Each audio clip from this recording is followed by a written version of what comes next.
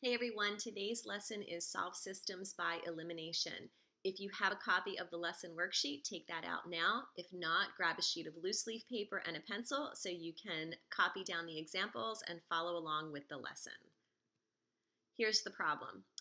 We are going to solve this system using the elimination method and write the solution as an ordered pair. Now, before we start, let me just tell you that elimination is by far my favorite way to solve a system.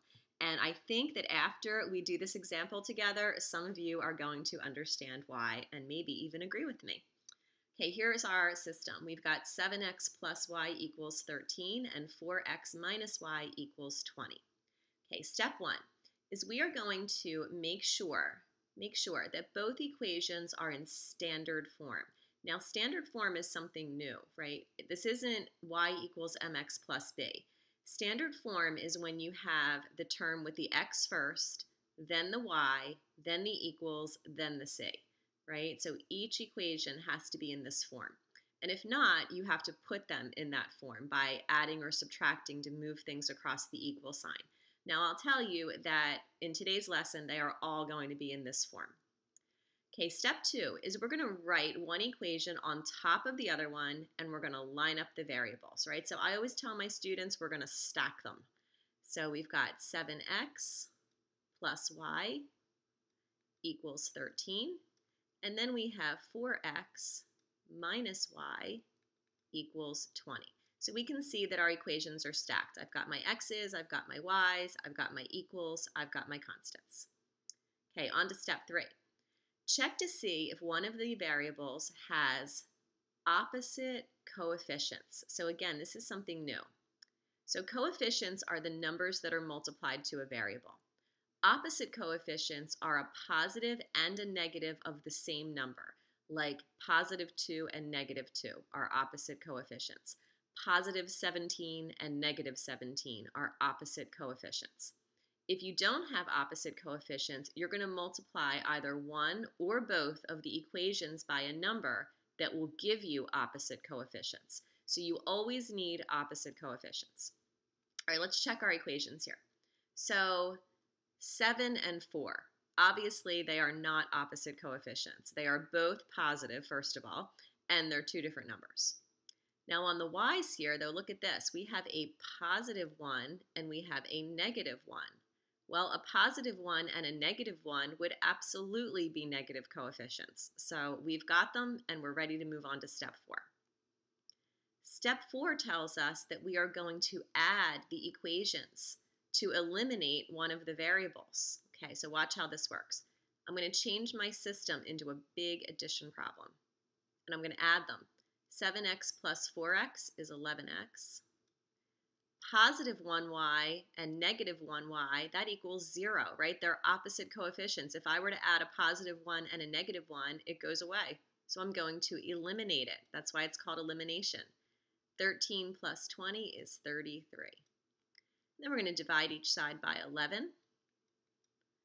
And that's going to give us x equals 3. So we have the first number in our ordered pair, right? The first part of our solution is x equals 3.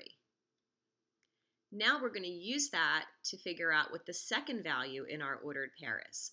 So you get to pick out which equation you like.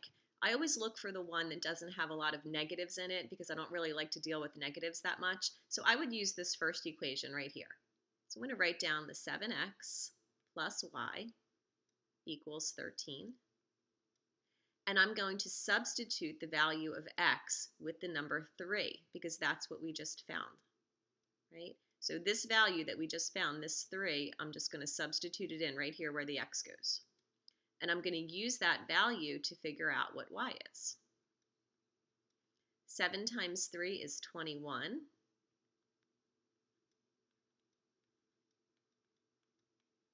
And then I'm going to subtract 21 from each side. And that's going to give me y equals negative 8. So now I have an x value and I have a y value, and I can write my solution as an ordered pair. So we'll write it in pink. Our ordered pair is positive 3, negative 8.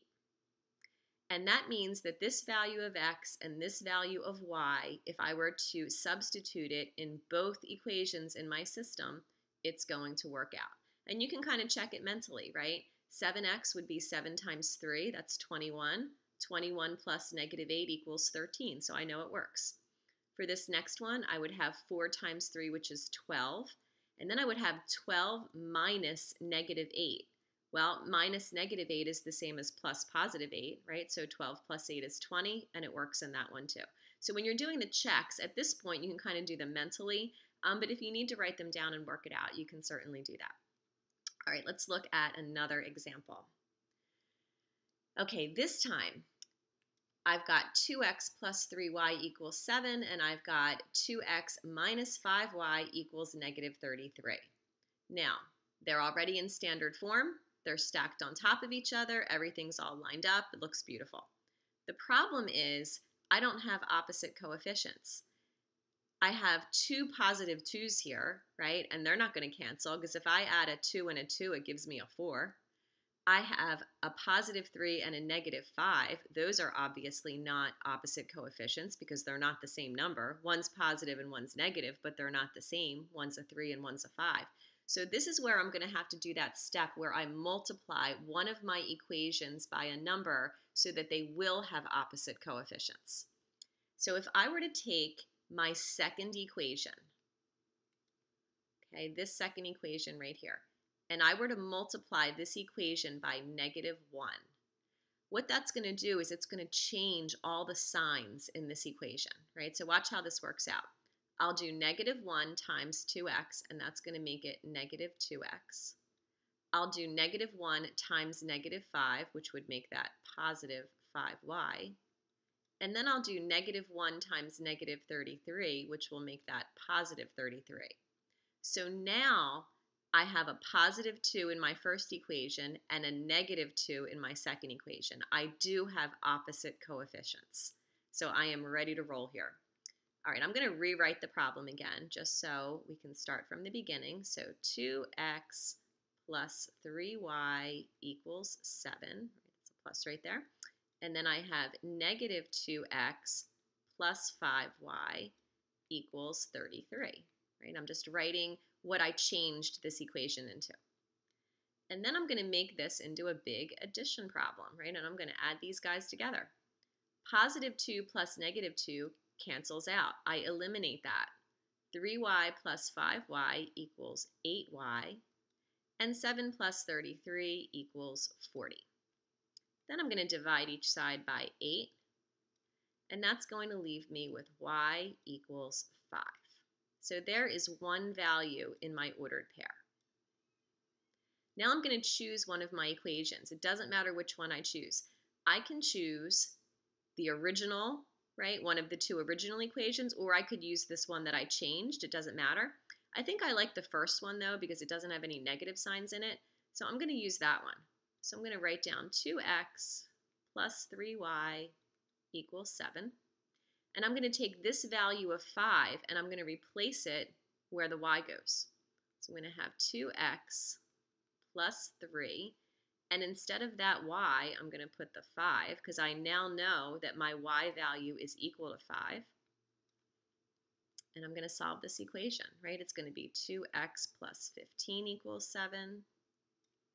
I have a two-stepper here, so I'm going to subtract 15 from each side. That's going to give me 2x equals negative 8.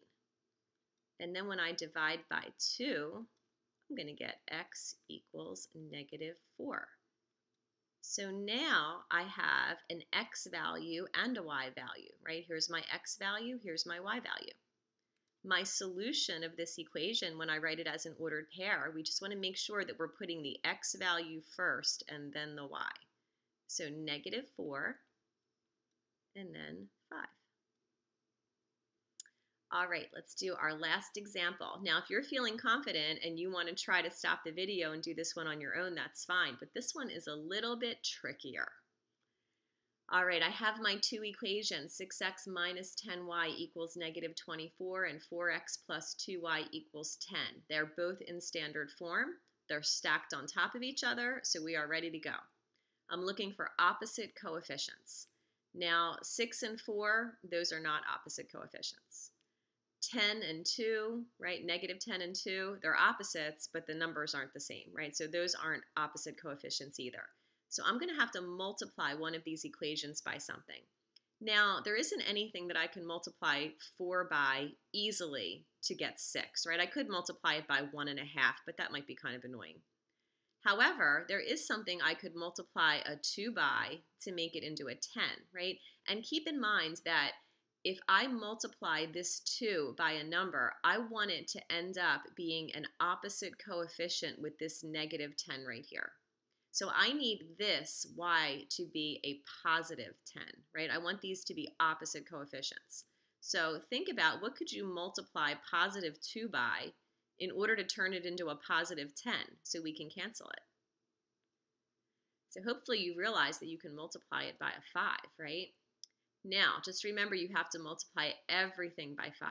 So 5 times 4x is 20x, and 5 times 2y is 10y, and 5 times 10 is 50. So now I have a negative 10 and a positive 10. I have opposite coefficients. We are good to go, so let's get started. So we're going to rewrite our equations. I'm going to rewrite 6x minus 10y equals negative 24. And then underneath of it, I'm going to write the new equation that I just changed. So 20x plus 10y equals 50. I'm going to turn this into a big addition problem. So 6x plus 20x is 26x. And a negative 10y and a positive 10y get eliminated because they are opposite coefficients. And negative 24 plus 50 is 26. When I divide each side by 26, that gives me my value of x, right, which is x equals 1. So I've got part of my solution done already. Now I'm going to choose one of my equations. Remember, it doesn't matter. I can choose the original equation, right, one of these two, or I can pick the new one, right? So I don't really think it matters. I think I'm going to pick this one, this 4x plus 2y equals 10, because I think it looks kind of easy. So 4x plus 2y equals 10. And this time I'm going to replace my x value with positive 1, because I just figured out that x equals 1, so I'm going to put it in there. And now I'm going to solve this equation. 4 times 1 is 4. I'm going to subtract 4 from each side because I have a two-stepper right here that I'm working on. That leaves me with 2y equals 6. And then when I divide, I'm going to get y equals 3. So I have my x value and I have my y value. I'm going to write them as an ordered pair. I'm going to make sure that I'm putting the x value first and then the y value second. So 1 and 3. All right, so hopefully this has made you realize why I love elimination so much more than substitution. And I don't mind graphing, but sometimes when you have equations, they're not so easy to graph, right? So I definitely prefer elimination, but you can make your own decision what your favorite way to solve systems is. If you need to rewind this video and watch it again, you should certainly do that. If you have any questions, feel free to reach out and ask. You know that your teachers love to help you. Have a great day, and I'll see you next time.